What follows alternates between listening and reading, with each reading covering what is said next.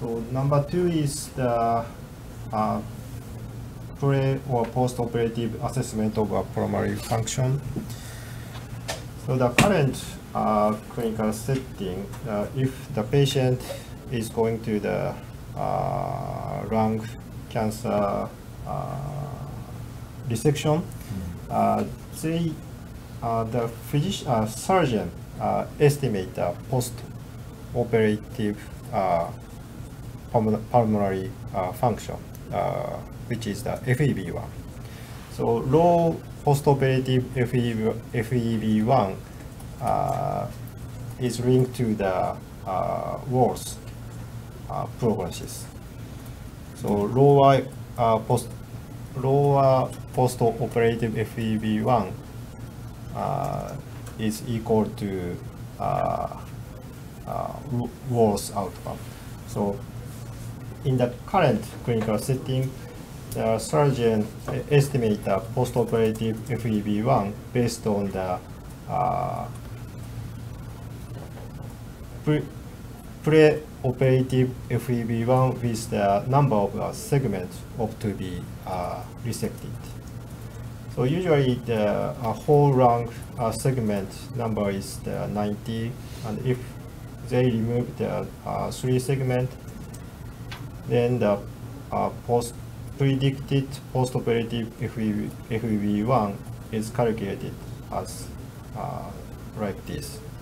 So if this number is less than the certain amount of the value, then surgeon decided this patient should be underwent to the surgical procedure or not. So this is a very important parameter for the lung cancer resection. This slide shows the result from the DDR. The horizontal axis is actual post-operative FEV1. The vertical axis is the predicted FEV1 with the DDR. So, and this one is for the from the cintura. Okay, so this is for the prediction of the post-operative FEV1, and the target disease, the lung cancer and the other thoracic disease. The target department is mainly the thoracic surgery department. Yeah, and we can get the almost same information as we get with a scintigram. So less invasive, lower cost, and short time examination.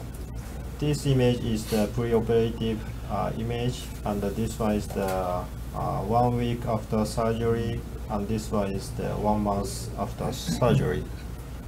So I don't need to say so much. You can see the differences.